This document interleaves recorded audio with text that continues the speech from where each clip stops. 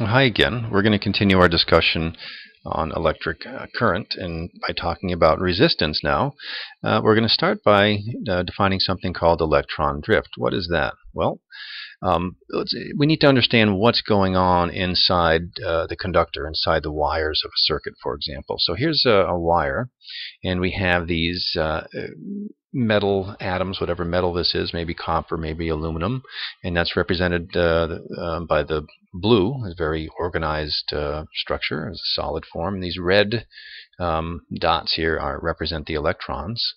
And they're always in motion because they have their thermal energy. These atoms are vibrating, and the electrons, since they're free to move around, they tend to just the ions here, and the electrons are the negative ones. They tend to move around, but they do so randomly, and there's no net movement. So they move around, but not from one side to the other necessarily.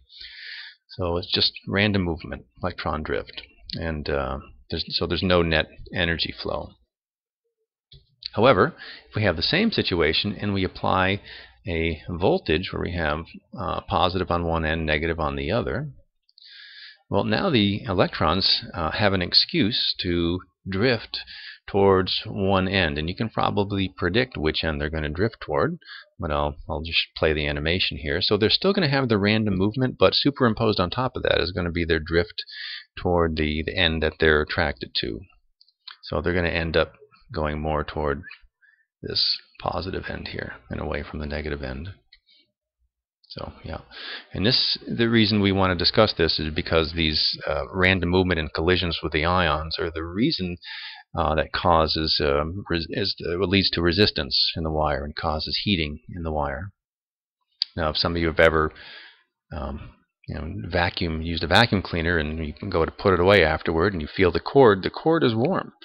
Not supposed to be a conductor. It's supposed to be perfect, but it actually does have a little bit of resistance, and this is what's going on. The electrons, since the motor draws so much current, the electrons are bumping into these ions here and creating essentially it's analogous to a friction, and they generate some heat. Those ions here dissipate that extra energy in terms of heat. Well, we have a electron drift applet here. We'll fire this up.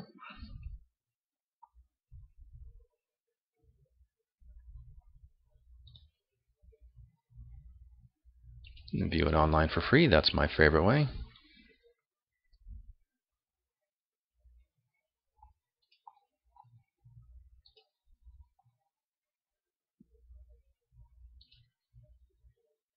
There we go. Ooh, this is much larger than what you can see. Let me see if I can shrink this down a little bit and just scroll. There's no scroll either. See, I'm going to grab the video screen and move it back and forth. So here we see, battery in the middle. This is a switch right here, and the wire comes down this negative terminal, and then on the other side, stand by. I'm going to move this out of the way and scroll this over. We see over here we've got the other end of the wire and the battery. So let's see what happens when I close the switch. So there the switch is closed, and now you can see the electrons are flowing from the negative terminal of the battery toward the positive, and the ions are colliding. Of course, this is not the scale. The electrons aren't that big really, but hey, that's the way it goes, so we can see what's going on better. Okay, this is kind of a neat applet. We'll open the switch there. I'll minimize this and get back to our presentation. Okay, so conductors, just peek ahead a second. Okay, yeah, so we're still in the realm of resistance here, talking about resistance. So how good is a conductor? I mean, when we say a conductor, everything can be a conductor. We saw that with the static electricity. So here we have in the middle is an insulator. There's not really any free electrons here. Semiconductors, semi means half conductor, so they have some. You can control how much of a conductor it is by contaminating essentially the material with other elements to make them more or less of a conductor. And here we have more of a pure conductor. We have lots it's kind of a sea of free electrons free to move. So when you're talking about a conductor, you really want to ask how many free electrons are there. So a resistor, let's talk about resistance. Resistance is, as the name suggests, it's a resistance to current flow. And the water circuit analogy would be the resistance, electrical resistance would be analogous to perhaps a paddle wheel, the device that is doing the work. Okay, now what determines the resistivity is the actual material. Here's a device that's called the resistor, and it has these metal terminals on each end, and in the middle they have this mixture, some mixture of insulator or conductor. So the percentage of the mixture determines how good of a conductor it is. It determines the conductivity, or the inverse of that would be something called resistivity.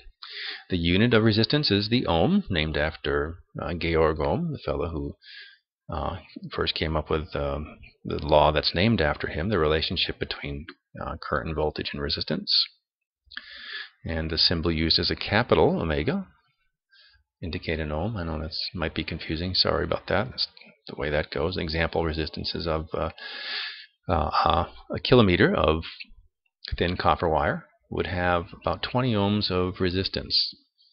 So that's a long wire, a very good conductor, would have some measurable resistance there.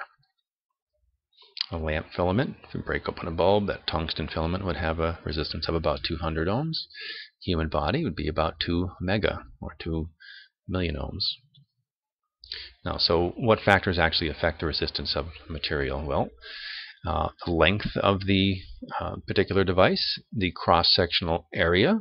You can think of this as the length being, in terms of traffic, is a good analogy. So the longer of a tube you have, or maybe a garden hose would be a good example. The longer of a garden hose you have, the more resistance to flow there is. The area, this might be, if you have a larger diameter hose or pipe, well, then more water can flow through it. Likewise, on the traffic, you have many lanes of traffic, then more cars can flow. And of course, the material, I mean, how good of a conductor it is. And there's an equation we can use to define that. So the resistance here is, this material is, the symbol used for that is this Greek letter rho. That's the resistivity, and times the length divided by the area. So let me go back one here a second. So as the resistivity goes up, the resistance goes up, and as the length goes up, resistivity goes up, and as the area goes up, the resistivity goes down. And here's an applet here. We'll run that in a second. I just need to say that the resistance of a material is also temperature dependent. But whether it increases or decreases, it does depend on the material. There are both types. Let's see what's next. So the example, the resistance of tungsten, the filament of your bulb, your common incandescent bulb, that does increase with temperature. So as it gets hotter, the resistance goes up, and therefore the current would go down. That's why you often see when the bulbs burn out, you see them when you burn out when you first turn the bulb on. That's when it's the coolest, so the resistance is the least, and it gets really bright there for a brief period, and then it's completely dead. Okay, so mini quiz here. Can you figure out the units of resistivity based on this here? You know this has to be ohms. You have length and area. I'll give you a second. You can pause your video because I'm going to give you the answer in just a few seconds. So pause your video. And the answer is, oh, I didn't say it, so I'll just have to tell you. It's ohm meters. So not ohms per meter, but ohm meters, or ohms times meters. And I promised you I'd play this applet here.